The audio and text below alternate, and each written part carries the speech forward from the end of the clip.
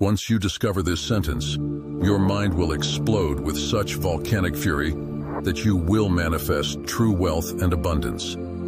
A sentence many sell their souls for, and a sentence that 99% of the world won't ever know about, because you cannot buy this with money, and it is reserved for the upper echelons of society, passed down by generations of nobles and aristocrats. But before I share it with you, I must warn you. This documentary will make you furious. It has to do with a decorated Vietnam veteran getting killed in cold blood after devoting his whole life to his fatherland. And a second warning: if you're a materialistic person who is close-minded and you cannot believe in the soul and the spiritual, then click away. This is not for you, because this documentary goes deep into the dark depths of humanity, from alchemy to angelic wisdom and holy scriptures. But don't worry. You don't have to be a religious person to use this. It doesn't matter if you're a Christian, Jew, Muslim, Buddhist, or even an atheist. All that's important is that you keep an open mind. With those two disclaimers out of the way, let me share the fastest and most powerful manifestation method in the world. You see, the law of attraction and other modern rituals are fake clones of the real thing. Best part of all? The real thing is easier to activate. No need for visualization, no speaking affirmations, and no constant struggle to keep your vibration high. All you have to do is write down one sentence in an ancient language, allowing you to attract an abundance of wealth, health, and true love. Sounds pretty unbelievable, right? I thought the same. But I know better now. Even though I was more than skeptical, the real manifestation law worked for me. Far better than I ever thought it would. Because now, I'm living my dream life. So let me take you back in time to where it all started. My name is George Thompson. This is the story of how I went from a homeless bum to a millionaire living the dream life. I was a veteran and one of the many men who became a statistic, just a number after the war. My only family, my mother, died while I was away, and it gutted me that I wasn't there for her. Arriving home, I faced another blow.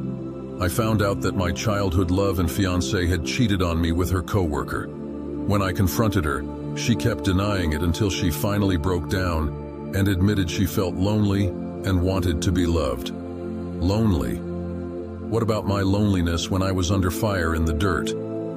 Reeling from this betrayal, I called off the wedding, but things spiraled further out of control. She had the audacity to take me to court over our shared home. And, to my disbelief, she won. The court ruled in her favor, forcing me to move out. Feeling abandoned and betrayed, I turned to alcohol for solace and locked myself up in a cheap motel. Life started to slip out of my fingertips. As my PTSD worsened and my savings dwindled, my situation worsened. Before I knew it, I hit rock bottom. My last bit of money was spent on booze, and with no funds left, I was kicked out of the motel. Forced onto the streets, I found myself begging to survive. Sitting on the sidewalks with a cardboard sign, people passed me by, indifferent. In those moments, life flashed before my eyes, and I envisioned a hopeless future. Dying alone, a poor old drunk, a forgotten statistic. But one day, while getting some food at a shelter, a fateful encounter shifted my destiny. Among the usual faces, there was a stranger. An older man in a finely tailored Italian suit. On his wrist, a shining Rolex watch. He moved with an elegant grace, a cane supporting him. Why would someone like him be here? I asked myself. Then I noticed a Medal of Honor pinned on his coat. A fellow veteran. Our eyes met. His gaze held a depth of wisdom, a piercing intensity that seemed to strip me naked, understanding my struggles in a mere glance.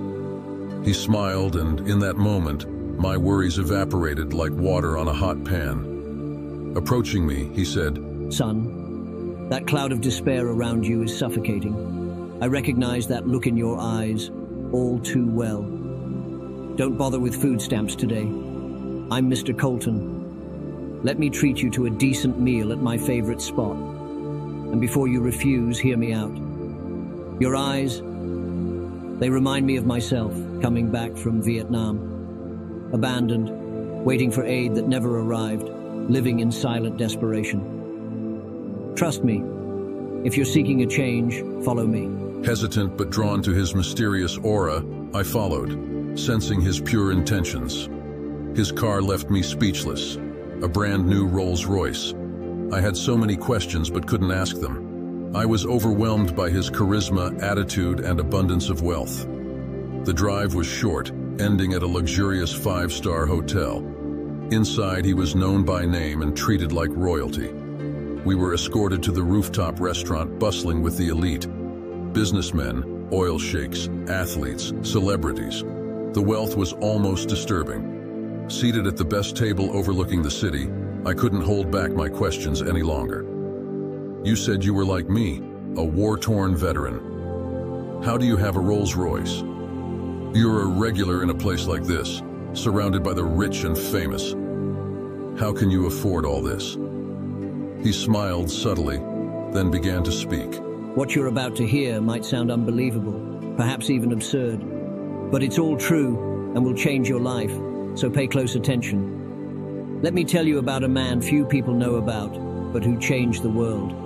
Picture this.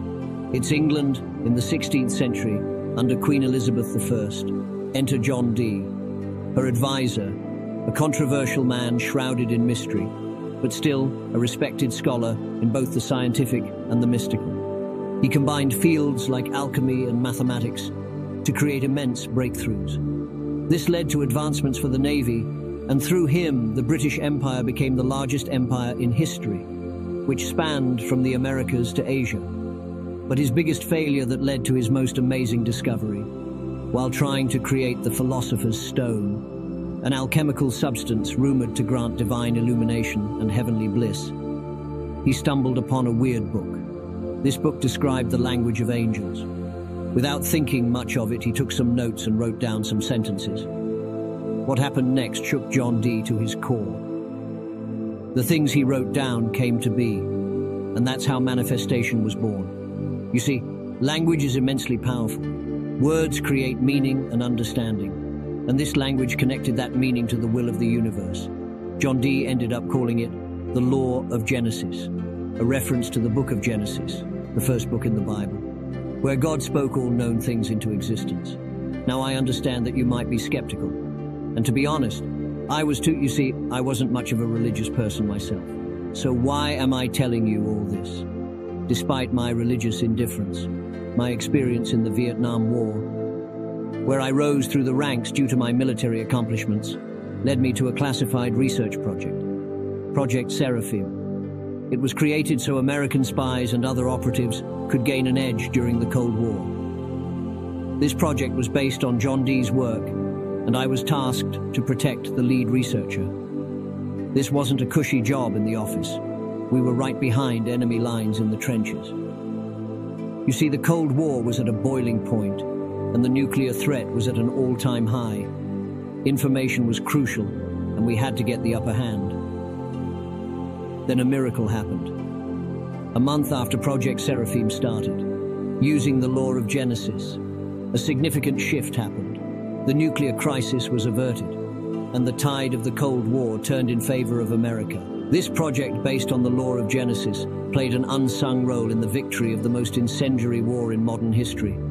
I was discharged from duty and received my medals and little compensation. Then re-entered civilian life, directionless and pondering over the impact of what we had achieved. I don't know what happened to the researcher or his findings. It must be kept somewhere under lock and key. But I remembered some of it while overhearing the research team work. I wondered if I could use the Law of Genesis for myself, if it could change history and the fate of the world. How hard would it be to change my life with it? You see, coming back from service, I discovered that my mother was suffering from severe sickness, and the hospital bills were climbing up. With no idea how to make money, I decided to try out the Law of Genesis. I had a hard time remembering the exact words I needed to write down to manifest, and made many mistakes. But either through sheer luck or divine intervention, I managed to write down one correct sentence. Before I knew it, I had enough money to cover my mother's hospital bills. Since then, I've used the law of Genesis to amass a fortune. Listen, George, I'm an old man now, and I only have one regret. That is that I kept this secret to myself and never shared it with anyone. You see, I don't need the law of Genesis anymore. I've enjoyed my life of abundance and want to spend my last days in quietness and peace. So I decided to use it one more time and wrote down my last wish. That is to manifest someone who resembled my younger self, so he could become my messenger and inherit the law of Genesis. Then you showed up. I believe you are that messenger. When he finished his story, I was dumbfounded and thought it was a bunch of crap. But my curiosity took the best of me. After all, he was not faking his wealth. So I thought that just maybe he was telling the truth. He then stared at me with such a serious look and made me vow before giving me the codex. Vow that once I manifested my dream life, using the law of Genesis, that I would spread the word to anyone and everyone who needed this. I didn't want to believe this man, but I couldn't help it. And after a moment of silence, I did. I vowed that I would spread the word and carry his torch. I vowed that I would do anything in my power to take the law of Genesis and put it into the hands of the people. He then gave me his codex. Looking at it blew my mind. It was incredible. I could tell that he experimented with it throughout the years. Everything made sense, and it felt like all the puzzle pieces in my brain finally came together. So that's what's been missing, I thought to myself, and I could taste the new life I was about to experience.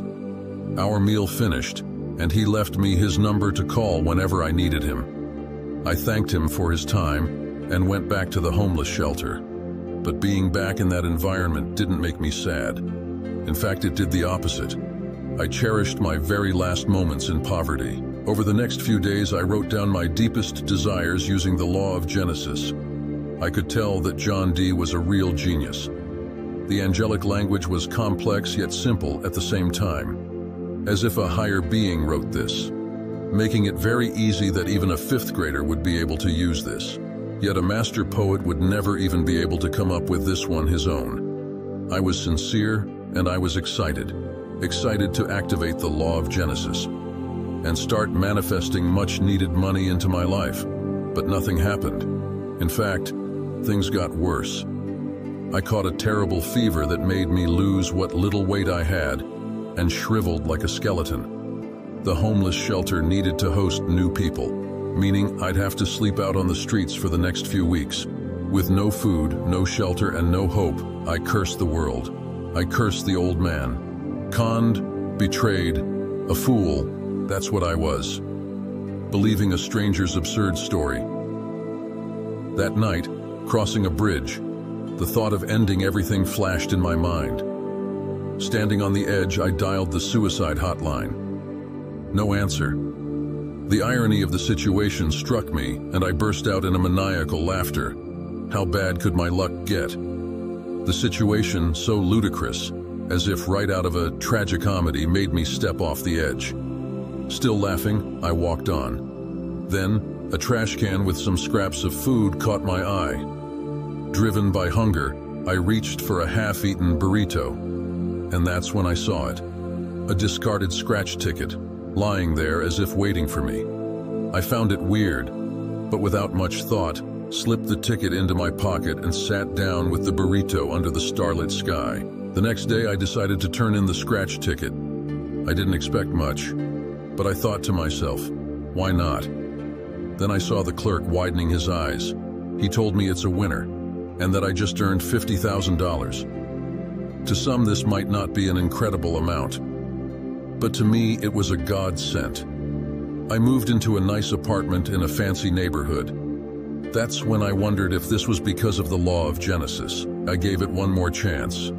I started writing down everything I wanted to manifest using the one sentence. And again, nothing happened at first, but slowly and surely, everything in my notebook manifested into reality. I bought a few lottery tickets and won a total sum of $472,000. Then, while looking for new furniture at my apartment, I stumbled upon my dream girl, Sarah. She was incredibly charming and had her own booming beauty business. Finally, My body, frail and sick from alcohol abuse, made a slow and steady recovery. My cravings disappeared and my brain automatically repelled alcohol. The law of Genesis worked. That was years ago now, and today, I'm living my dream life. I ended up marrying Sarah. We have 2 beautiful girls and 1 strong boy. It's a pleasure to watch them grow up in a healthy household and being able to provide the best opportunities to them. I used my lottery winnings and invested it into the stock market. Of course, using the law of Genesis, it was not hard to analyze the market, and my investments blew up, and my net worth boomed to millions of dollars. Using that money, I created a thriving media business, easily attracting big clients and contracts. I've also kept my vow to Mr. Colton. I understood there was some risk involved in it. You see, Mr. Colton was afraid of something. I wasn't sure of what, so I stayed undercover and spread the law of Genesis as much as I could without getting noticed. First, to my close friends and relatives, like Mike, who used the law of Genesis to manifest his way out of poverty. He was a used car salesman who grew up in a poor family and struggled to make ends meet. He was skeptical at first, but saw my meteoric rise to wealth and abundance, and decided to give the law of Genesis a shot. Just a week after writing down his desires, he started attracting an immense amount of clients. The deals just started flooding in, and he had a hard time stopping it, leading to his first ever 6-figure paycheck. He couldn't believe it, especially since he made many mistakes and butchered some meetings, but he became the top sales rep, breaking all company records. This wasn't just a stroke of luck. Mike kept blowing records month after month. His remarkable performance didn't go unnoticed, and in less than 6 months he was promoted. He went from a regular salesperson to a managerial position, overseeing a new department in the store. Mike's story shows how powerful the law of Genesis can be. It helped him break free from being poor in a very short time. I also gave the law of Genesis to my friend Emma, an aspiring musician struggling to find her big break. She tried everything, from trying to sell her albums on the streets, to mailing and calling every record label she could find. Emma even tried the law of attraction to manifest success, but no matter what, nothing worked. She only got gigs at local bars with drunk old men. All this changed once we gave her the law of Genesis. Emma started writing down her deepest desires, and slowly but surely, her dream came true. At first, nothing much happened. She only sold a couple of extra albums and got a few hundred views on social media. But she wasn't convinced this came from the law of Genesis.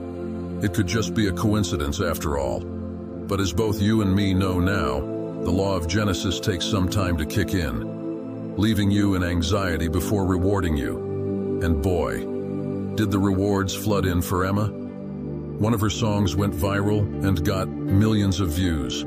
A big record label noticed her and signed Emma for a multi-million-dollar deal, instantly making her wealthy beyond belief. And because of the law of Genesis, her inner eye opened, which led to her brain surging with creativity. She couldn't stop writing masterpiece after masterpiece. In less than 3 months, Emma went from the brink of poverty to an absolute superstar. Today, she travels across Asia, drawing inspiration from her adventures. Using her newfound wealth, Emma contributes to building schools and supporting causes close to her heart, affecting real change with her music. Even Marissa, a successful businesswoman who struggled with her love life, manifested her dream man using the law of Genesis. Marissa is an intelligent and beautiful woman. She had everything she wanted except a companion to share her blessings with. Time and time again, she could not manifest the man of her dreams. Instead, she attracted guys that only wanted her for her body. Once these men got what they wanted, they start to play games with her and vanish without a word. All this changed once she started using the law of Genesis. In just a few days, she attracted high-value men that respected her for her career and were all working towards their own goals. Men who ran successful businesses. Men who knew exactly what they wanted and were looking for a serious relationship, without playing games and without pushing and pulling away. And before she knew it, One man swept her off her feet. He took Marissa out to fancy dinners, surprised her with little gifts, and gave her the attention she deserved. And one day he asked her to be official, and today they're a happy and married couple traveling the world. After the law of Genesis changed the lives of my friends and family, I knew deep within my soul that this is my mission. I started to receive emails, texts, and calls from people who manifested everything they wrote down into reality. But I still felt like it wasn't enough. I will never forget what I promised to Mr. Colton and what put me in this blessed situation in the first place. As I mentioned, I used all my money to start a media company, so I can spread the word about the law of Genesis without relying on big corporations. I'll tell you why in a moment, but first, pay close attention, because over the next few minutes I will show you exactly how the law of Genesis works. As I mentioned before, this is the most powerful yet easiest manifestation method. You don't have to visualize. You don't have to keep your vibrations high. And you don't even have to work hard to manifest your dreams. All you have to do is write down one sentence, and you will activate the law of Genesis. Manifesting everything you wrote down. Mr. Colton recommends doing this for at least 11 days, since 11 is the number of the angels. Not only that, but after we did some research, we found that 11 is also a scientific number. You see, neuroscientists from Harvard, Cambridge, Stanford, and other prestigious universities have proven that it takes 11 days to put a memory into the subconscious. What's more, we discovered that on average it took 11 days to manifest whatever you wrote down. Curious to how this worked, we went deeper. Through hard work and lots of money, we recovered some of John Dee's original writings. Dee described a part in the brain that can connect with a higher power. Our team's neuroscientists identified this region as the visual cortex, located at the back of the brain and essential for image processing and creation. John Dee described that this visual cortex can be adapted for manifestation. That's how the law of Genesis works. By writing in the language of the angels, he could align his will, thoughts, and mind's images with the universe, allowing him to turn his desires into reality, a process similar to alchemy, and forcing the universe to bless him. This is the essence of the law of Genesis. That's why it works so well.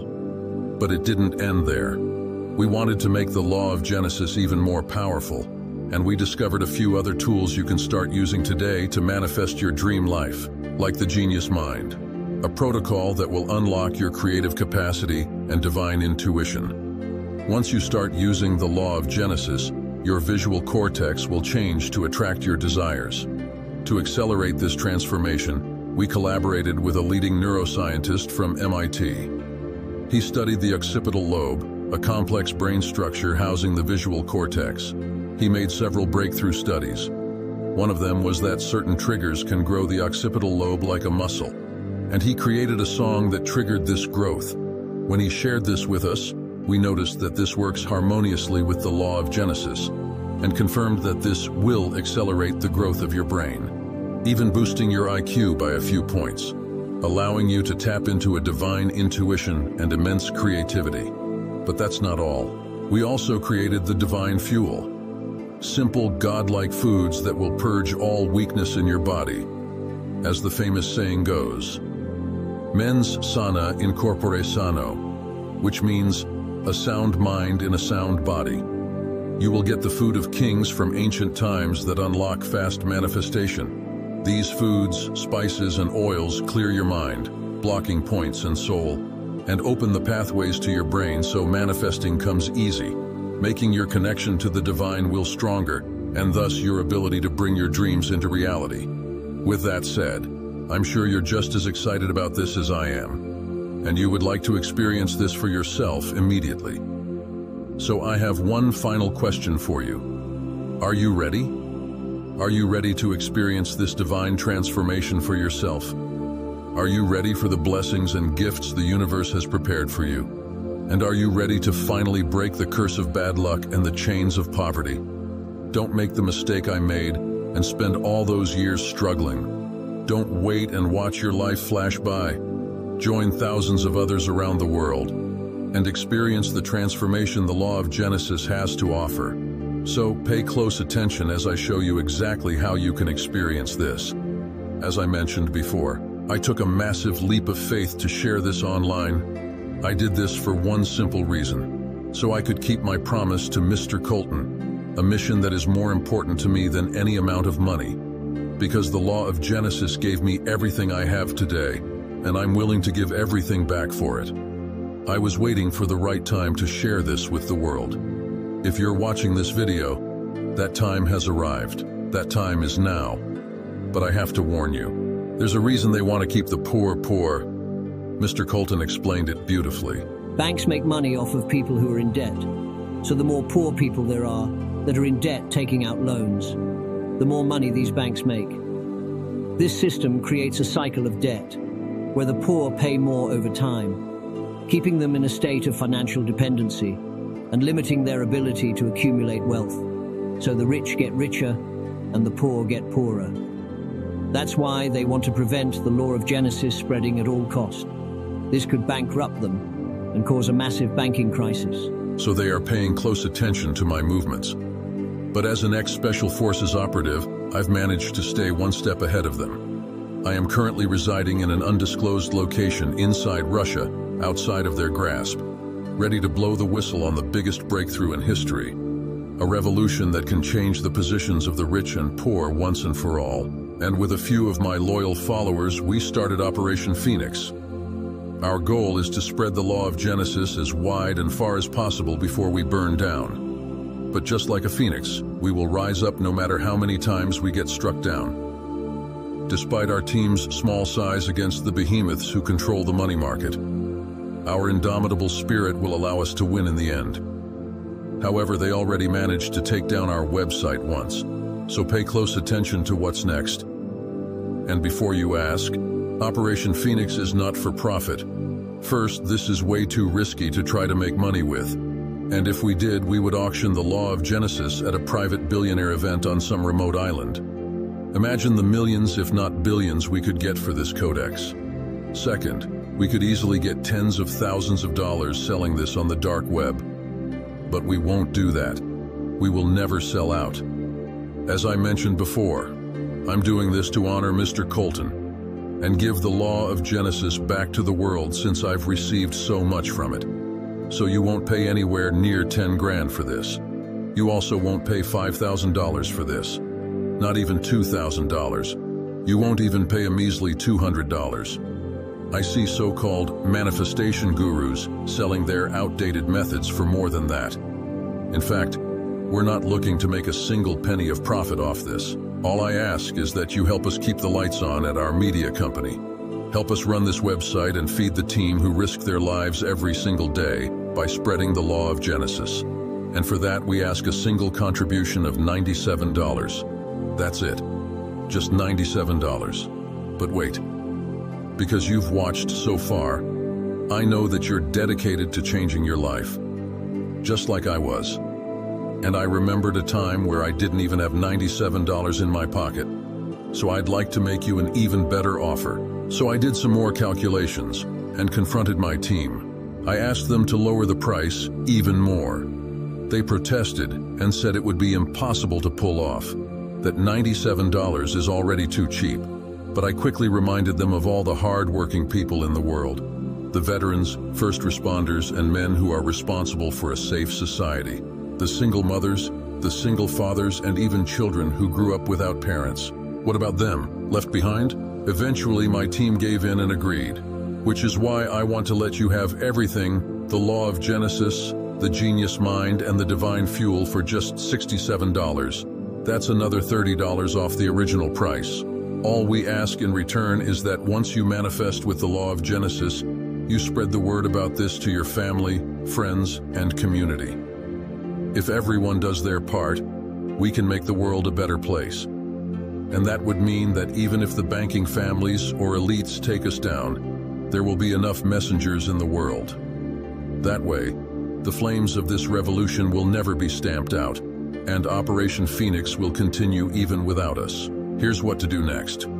There's a button below this video. Click it and you'll be taken to a secure checkout page. This checkout page is built and encrypted for total privacy and protection. We paid a lot of money for this technology to make sure your data never leaks.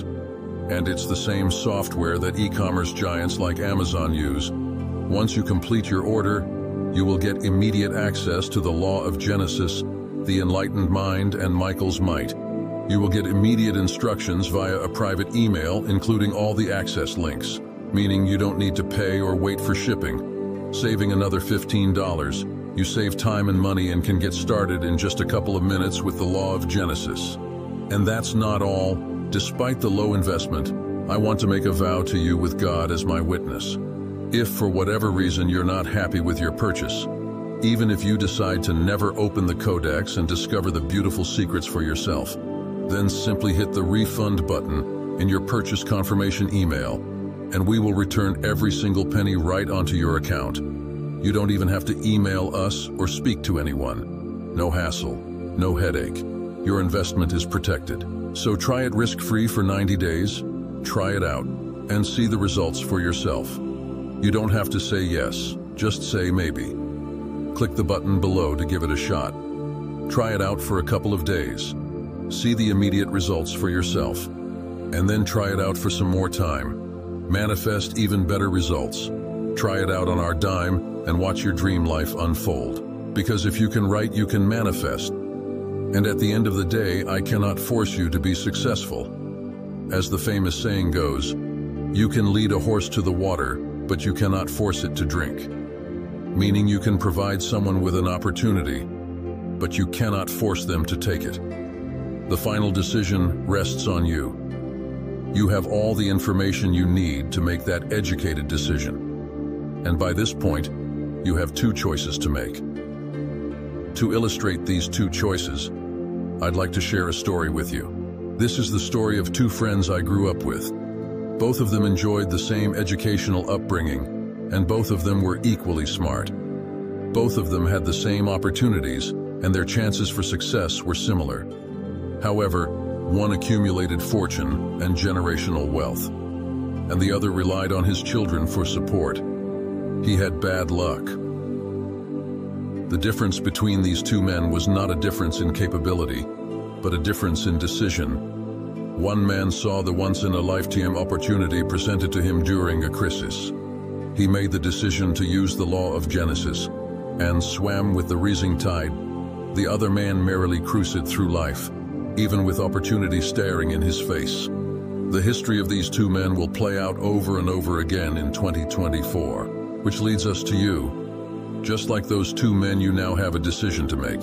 You can decide which side you want to be on, the poor or the rich, the haves and have-nots. Remember, 90 days from today, you can be nothing but a couple months older, or you can live your dream life. I'll leave you with the easiest decision of your life.